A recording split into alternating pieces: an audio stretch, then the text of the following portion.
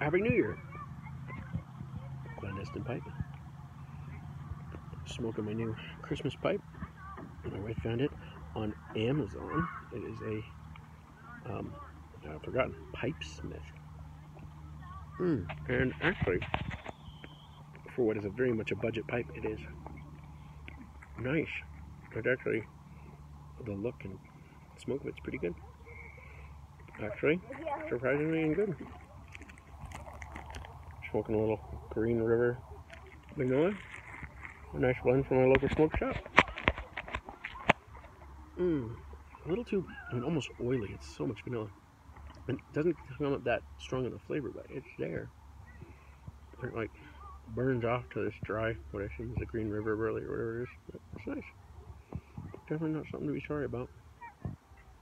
I hope your New Year's resolution, like mine, was to enjoy just a little bit more time with the beauty and the delights of quiet pipe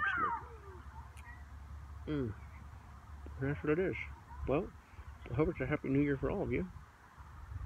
That you're enjoying your Christmas pipes, Christmas tobaccos, or just general blends that you've received and enjoyed. Out here, it's like 55 degrees in the middle of January, the beginning of January.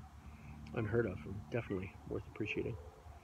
I hope you're well, and that the smoke continue and satisfies.